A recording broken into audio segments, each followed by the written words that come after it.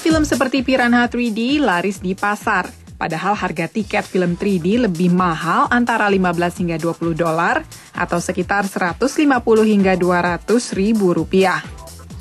Pasar yang menggiurkan ini membuat beberapa perusahaan mengembangkan teknologi 3D khusus untuk layar komputer Anda. Meski para pakar mengatakan teknologi 3D ini baru hanya akan dapat diakses oleh para pengguna secara massal di rumah dalam waktu sekitar 5 hingga 10 tahun lagi, tapi sudah banyak perusahaan yang tidak sabar untuk segera membidik pasar. Nvidia misalnya mengembangkan kacamata khusus yang menghasilkan 3D resolusi tinggi.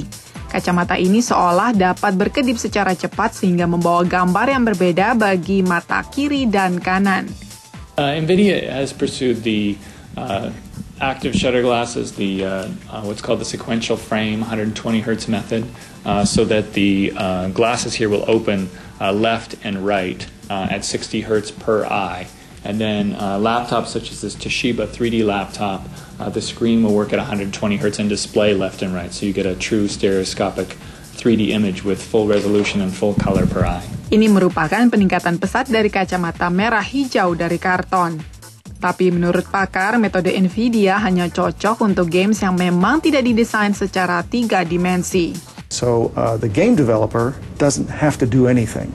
Game developer can say, here's my game, enjoy it. You can enjoy it in 2D in an old monitor, which is 60 hertz, or with the aid of the NVIDIA stereo system, you can enjoy it in 3D with their glasses and their sensor and their magic secret formula software. Tapi sistem 3D ini tidak murah. Mengupgrade komputer menggunakan sistem Nvidia harganya $600 dengan kacamata seharga $200. Demikian liputan teknologi untuk Antv, Ade Astuti dan Erwin Dipo, VOA.